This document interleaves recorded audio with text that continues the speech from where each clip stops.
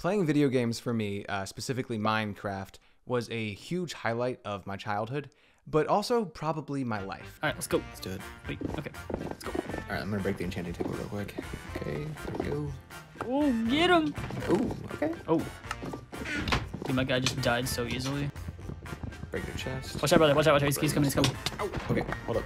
Yep, all right, I got it. Got him! But it wasn't until about a year ago where I realized that there were some unexpected side effects that were coming along with playing video games so much. So with that said, today I'm going to tell you why I completely quit video games, the strange side effect that video games can have on your brain, and the unexpected benefits I found once I quit playing video games. Okay, so like I said, Minecraft was my thing. Minecraft was my crutch. My childhood best friend Braden and I, we literally played every single day. Okay, Braden, how long would you say a daily typical Minecraft session was for us? There were some that easily were like 5 hours. It takes time to build these castles.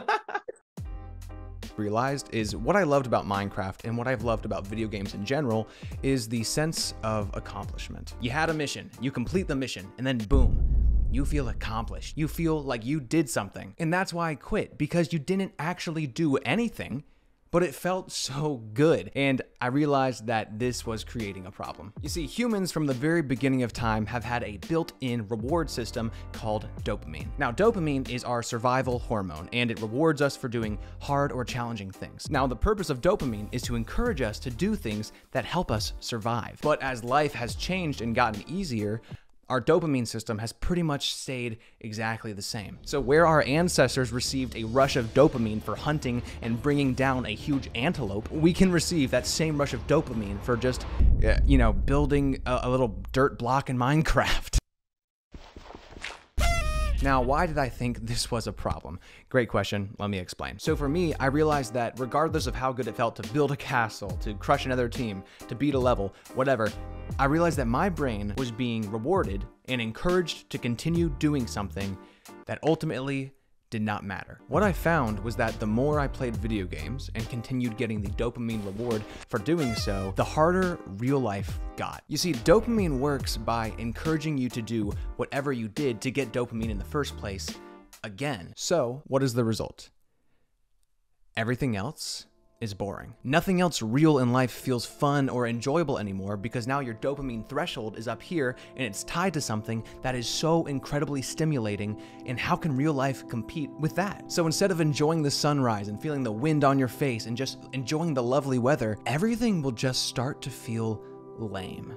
And that's what I found. Everything kind of just felt lame because your brain is no longer rewarding you for the small things that are supposed to give you joy and pleasure. Oh, and if you do play video games and you haven't realized this and you claim that this is not true, then please comment below so we can see who the liars are. Okay, but there is hope. So let me tell you what happened after I quit video games. And now I'm like probably a year and a half-ish clean from like consistently playing Minecraft every day. So roughly 2 years ago was probably the worst addicted I had ever been to video games. It was legit hours upon hours every single day. What I had found was I wasn't happy with my real life, and I wasn't happy with the way that my life was going. So having a virtual world on Minecraft where I could control everything and I can rise castles and I can, dig craters, it made me feel like I did have a sense of control. It honestly made me feel good about myself, even though at that point in my life, I didn't have much reason to feel good about myself. And I think that's one of the biggest problems about video games is that we can get this feeling of feeling good about ourselves when we haven't done anything to deserve that. So not to make this more cheesy than it needs to be, but quitting was very difficult. There were a lot of days where it was just tough, where everything was out of my control, and then mentally, I want to be in control again. So I wanted to log back on. I wanted to hop into my Minecraft realm, but luckily I did not. So the immediate result I found after quitting was that I was bored. Bored as heck, which while that was terrible, it also confirmed my theory that my brain was no longer getting pleasure out of the little things that it's supposed to get pleasure out of. My threshold was up here. I needed super stimulating, super crazy brain inputs to get any type of dopamine out of life. So while that sucked, for me, it was motivating because now there was a problem to fix. So after quitting video games, one of the first big changes that I made to my life was taking daily walks every single morning before touching any type of electronic device. So no phones, no computers, none of that. You gotta take a walk first to earn it. And at first, the walks felt like torture. It felt like I was trying to convince myself that that it would help, and it just felt like it wasn't helping at all. But then eventually, after a week or so, something crazy happened, and I started noticing the colors in the trees.